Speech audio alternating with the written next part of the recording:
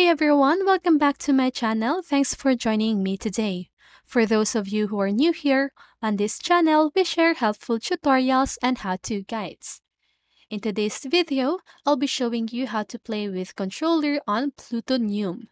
So if you want to know how to do it, just keep on watching.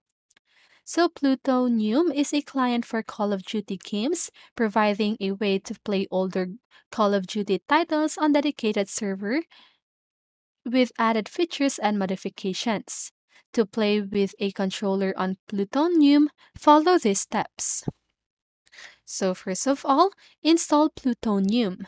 First, you will need to download and install the Plutonium client for the specific Call of Duty game you want to play. Visit the official Plutonium website and follow the instructions to download and install the client. Connect controller. Connect your controller to your computer.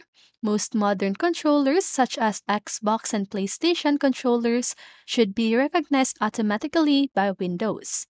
If your controller is not automatically detected, you may need to install drivers or software provided by the controller manufacturer. Now, launch the game. Start the Plutonium client and launch the Call of Duty game you want to play. Then configure controller settings. Once you are in the game, go to the Settings or Options menu. Look for the controller settings or input settings section. Here, you should be able to configure the controller to your preferences. Calibrate the controller.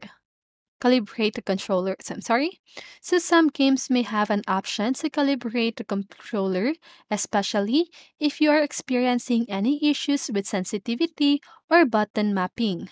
Follow the on-screen instructions to calibrate the controller if necessary. Now, adjust sensitivity and dead zones. Depending on your controller and personal preferences, you may want to adjust the sensitivity and dead zones for the analog sticks. This can be done in the Control Settings or Controller Configuration menu.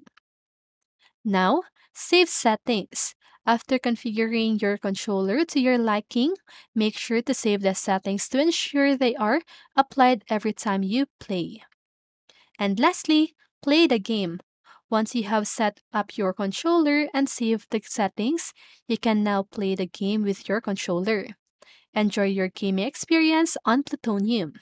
Please note that the steps and specific settings might vary slightly depending on the Call of Duty game you're playing and any updates made to the Plutonium client after the last update. Always refer to the Plutonium client official documentation, forums, or community resources for the most up-to-date information on using controllers with Plutonium and specific game configurations. Okay, so that's it. I hope this video helped you, and if it did, make sure to like, subscribe, and hit the bell notification so you won't miss a video. See you on the next one, and have a great day!